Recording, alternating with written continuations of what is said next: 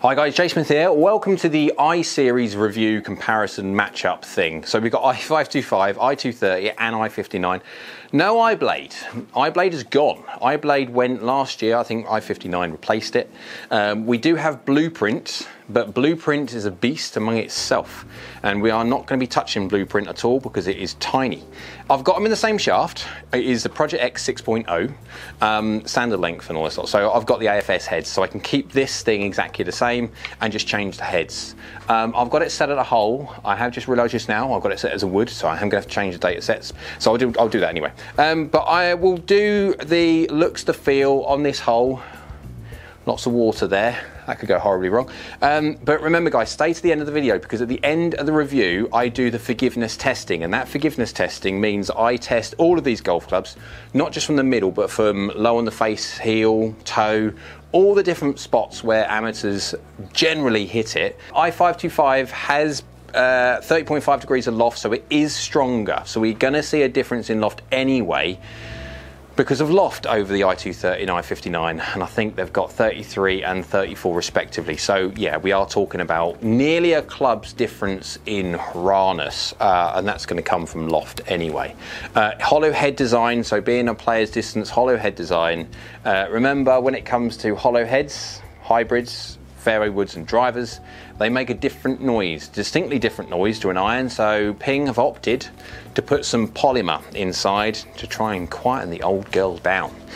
All manufacturers, when they're making hollow head designs, they'll stick something inside the head to quieten acoustics, because obviously you don't want a hybrid or a fairway wood acoustics from an iron head. It's just not very nice, basically. You have got heel and toe tungsten weights in this one, so you've got them in the tip of the shaft and also in the toe of the golf club. That is to increase MOI, resistance to twist, off-center hits, forgiveness and all that lot. And I will say this thing straight away, the more testing I do against 525 and the more custom fitting I do when it comes to people, just general golfers hitting 425, G425 against I525, this thing is damn near as good as a 425. Micromax grooves, so we have got 17 trillion of them down there, but we have got that white line up line, which I like. All Ping irons now, it's just nice having that perpendicular line to target. It just frames it nicely. Blade lengths aren't too big. Offset is not much whatsoever. Top lines are fairly thin, although, well, actually, though they're not. They're medium, I would say, but because they're curved, they look fairly thin. And soles, yeah, medium-ish, not anything like Blueprint. This is not going to be nothing like Blueprint's not going to make an appearance today. Right, let's go give this one a, we've got 167 yards over water. Let's go see how it feels. Slightly low on the face, but pretty decent hit. This is going to go over the pin, yep. Good. It is a distinctly higher pitched explosive crack. It is not soft at all. I've got the 230, and it's only because I've been doing a lot recently with the i230 that I get them used to a kind of sound, basically, from Ping, and the course i525 is a little bit more rocket-like. But it is confidence inspiring. I do quite like that kaboom. It's like that go ball. It's not soft, but it is. I can understand why people would blend this as well, going from an i230 to an i525 in longer irons. But yeah, actually, yeah, it feels fine, absolutely fine. Oh, that's a miss hit. I didn't really want to do miss hits this early on, but you can see that. Oh, don't go in with a miss hit. That'd be disgusting, wouldn't it? No, that's cool. That was good delivery. Low heel. 8 mil, 9 mil low, 3 mil heel. So it's just no more low than anything else. So I could feel the heel, but that felt distinctly worse than it actually was. We lost distance, yes we did, because of the strike. But it kept its line, 0.9 yards offline.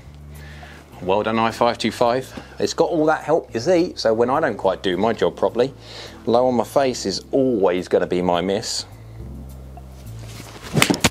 Oh, I've done it again. 2 for 2. Look at that. That's doing well. That is doing well. Let's go give it one more go. I was going to do 3 with each, but have you seen my strike pattern there? It's averaging distinctly low.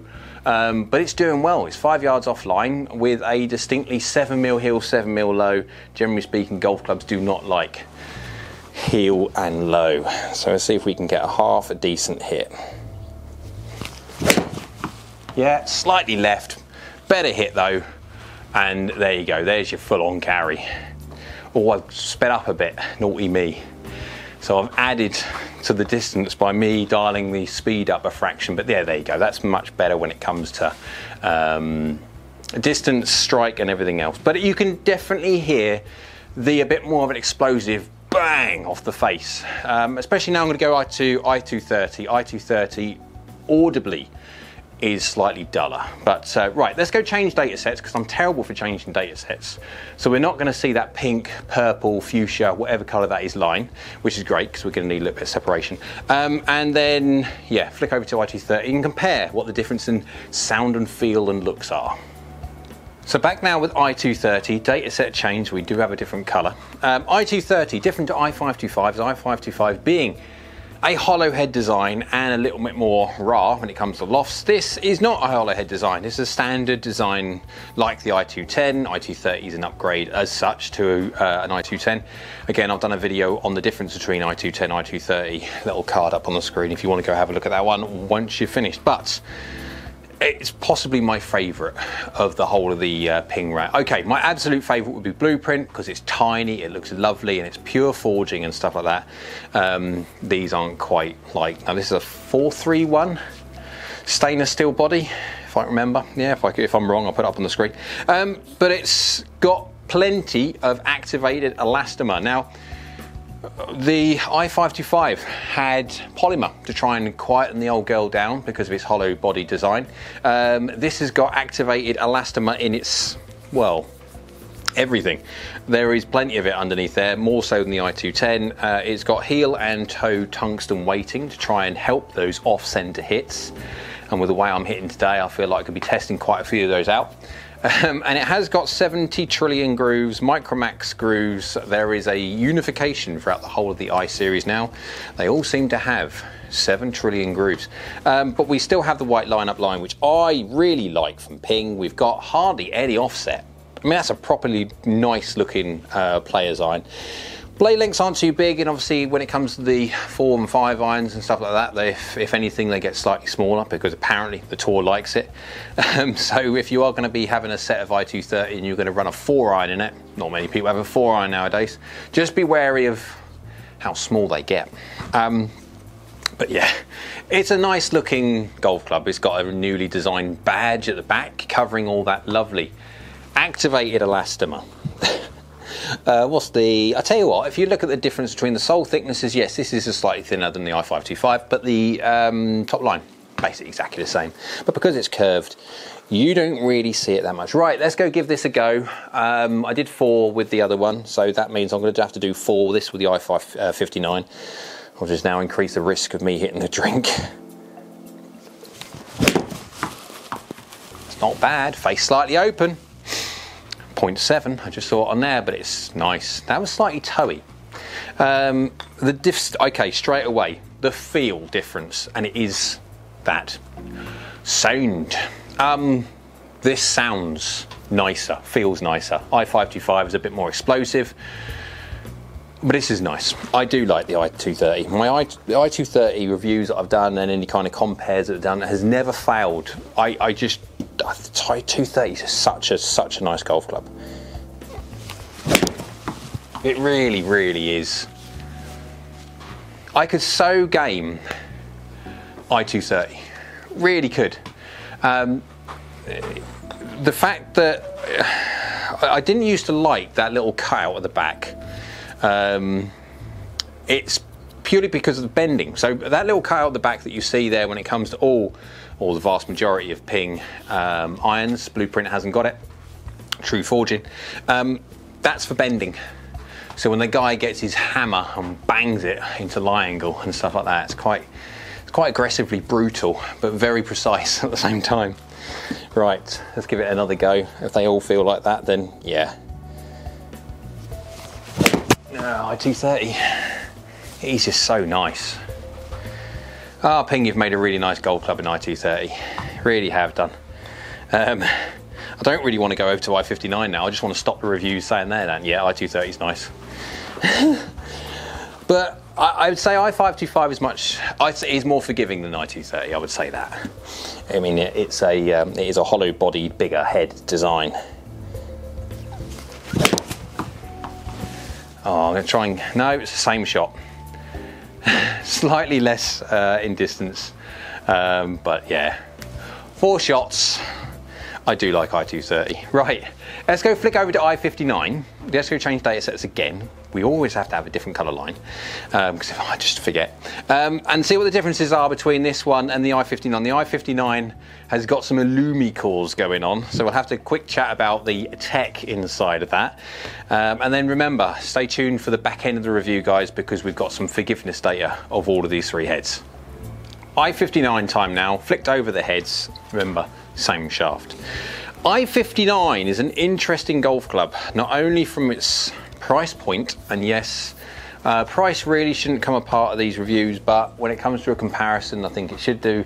When it comes to the i525 and the i230, they are both retail, marketed at the same price point. i59 is a somewhat more expensive object to purchase. It is a different golf club. It is the iBlade replacement as such, because Blueprint is so small, and that's not even the same realm of iBlade. I mean, iBlade is a G range compared to a Blueprint. i59, so it has got some technology in this head, so that's why it is more expensive than the rest of them. When I say more expensive, all of them got technology, but this has got Illumi-core, not Halloumi-core. That's cheese. You don't want cheese inside. Yeah, Illumi-core, basically it redistributes weights around, so they are popping weight in different spots on this head, basically to try and make it as forgiving as possible. And it is not a very big head at all. This thing is a lovely looking, tiny little Ping head. Ping don't, generally speaking, make tiny golf clubs. They are known for their G ranges especially, and this thing looks lovely. Top lines are relatively thin, sole thicknesses are relatively thin, blade lengths are relatively small, offset is relatively little. Yeah, it's a nice looking, it's the most players looking golf club out of all 3 for sure. But it's a different sound. Now that is different. That was decently hit, slightly low on the face, but fairly middle. That noise is different. Yeah, 7mm low, 0mm top. Yeah, so that's different. That is different. Where you've had i230, i525, I was expecting that little bit more of a louder, higher pitched impact noise, because obviously it's hollow head and all that lot. But with i230, all that activated elastomer really makes a difference when it comes to the feel of i230. That Illumi-core, that makes it sound much more like a 525. It's a higher pitch crack. So if you're looking for deadness of sound, 230. If you don't mind a little bit of, yeah, i59, but it's the best looking of the lot though, because this is like, if you're looking for a player's, yeah, head, does look lovely, this thing does. So nice to look at. That wasn't buttoned. Slightly good delivery. High, slightly low on the face and slightly heely as well. Remember, this has got a boatload of help when it comes to it. 9mm low, 4mm heel. Yeah, felt that one. Oh, delivery. 0, 0, 0, 0, 0, 0. When it comes to it though, my favourite so far is 230 to hit. It's not that I don't like the feeling of i59, it's fine, but I'm expecting, when I'm looking at something like this, I'm expecting it to feel softer, deader, dull, muted, whatever it would be. And it's a bit of a surprise going to a smaller head chassis size and then for it to actually feel or sound louder. Interesting. That's a push. That's a me That's a me aligning to the right and a me with a slightly open face. It's fine. It's middle to slightly low on the face again. I'm a classic low person when it comes to on the face. That's why I group my strikes if I'm going to miss. 3mm toe, 8mm low. Yep, aiming out to the right slightly and then left my face open. That's why it's gone 7 yards right. But the feel of it is distinctly louder than I230, or at least higher pitched in its crispness of strike. Nothing wrong with it whatsoever, it's just that's what it does. Let's go give it one more hit, because I haven't hit the drink yet, and this is now 12 goes. And I haven't hit the drink yet. Oh, don't go in. Oh, it's not got enough forward momentum. Oh, and it's turning off that way anyway. It's a really very nice golf club. It looks the best of the lot. 8mm low, 4mm toe. I'm just low, just consistently 1/4 inch or so low on the face. But yeah, it's my favourite when it comes to looks. It's not my favourite when it comes to sound. I230 has that one. It's just a softer, nicer feeling hit. It's got all the forgiveness in the i59 that you wouldn't expect from a player's iron of this size. So what I'm going to do now is I'm going to go give this, get it off here, go on the foresight range and do some boring hits, because I need to test all of these from all over the face. So again, I've hit a couple low today, so you can actually see what happens when, well, yeah, just like live as such. But let's go do lots and lots of shots where we can actually see how well all these three work from the middle, yes, but then also work from, say, places like extreme toe, heel, and low. So we can actually say, when it comes to you guys looking at, if you want to go like compare, or you're looking at actually doing a buying decision between these, you know, your strike patterns, etc., which one of these three irons could work for you best? So guys, to prevent this from being a video marathon, I've decided to put this video into 2 parts. For the guys that are watching live, if you go on my channel, part 2 will be up in a couple of minutes. For the guys that are watching afterwards, if you click one of the boxes beside me, that will link you to part 2, where we look at the performance and the forgiveness.